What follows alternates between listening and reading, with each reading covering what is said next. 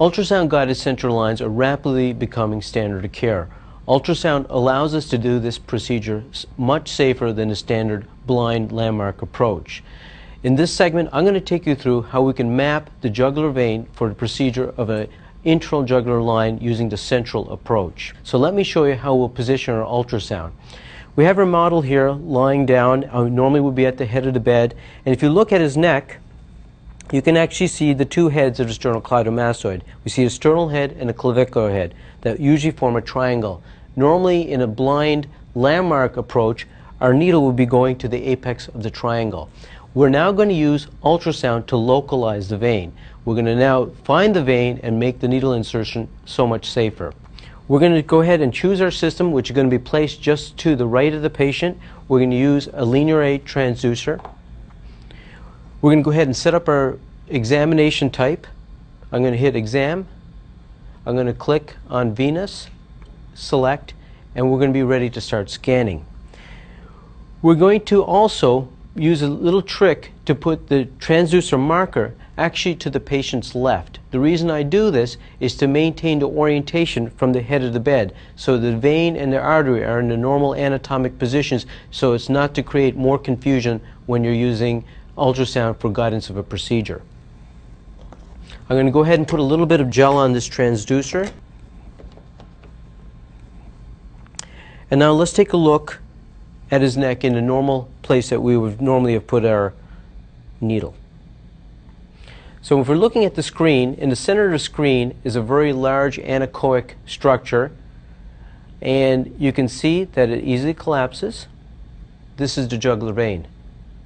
Just adjacent to this, to the left of the screen and below the vein is the artery. That is what we want to avoid.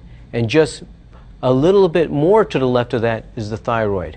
So the ultrasound allows us to easily find the vein. We can track it along its entire course.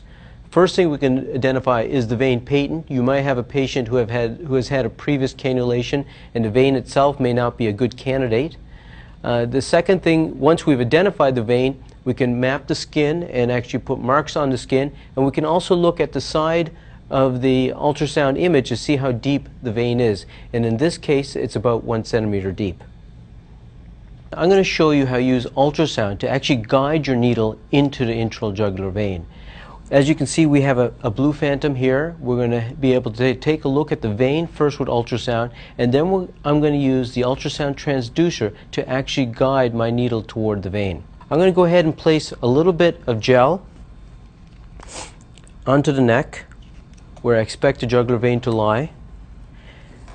And then I'm going to use my transducer to identify this vein. And you can see on this image, we can see what is supposed to be a vein here in the center, and it's compressible. It's about 1 centimeter deep or so. So I can use ultrasound guidance. I can now place this needle into the vein. Normally this whole setup will be under a sterile procedure. The transducer will be covered with a sterile sheath. I'll be in full sterile prep, and the needle and the rest of the equipment all will be sterile. But for the purposes of this demonstration, I think you'll recognize how I'm placing the needle and how we're cannulating the vein. So I put the target in the center of the image. So this would be the jugular vein in the center, and we know that the jugular vein is about 1.5 centimeters deep in this case. I'm now going to show you how you can actually follow the needle tip as you slowly march toward the vein. I have the jugular vein centered in the image. You can see it's compressible. We're sure it's the vein. Now I take my needle and put it right adjacent to the transducer in the mid part, and we can see the needle tip. And I'm going to slowly advance, but while I'm advancing, I'm angling the transducer away from the needle and toward the needle tip. So I always have the needle tip in the field of view. And when I do that, I can always keep track of how far I've gone. And I do this nice and slow.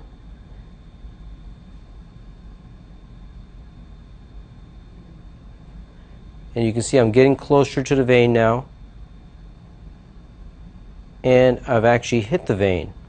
And if you can get a close look here, you can actually see a little bit of blue liquid here, which demonstrates that I've actually hit the vein.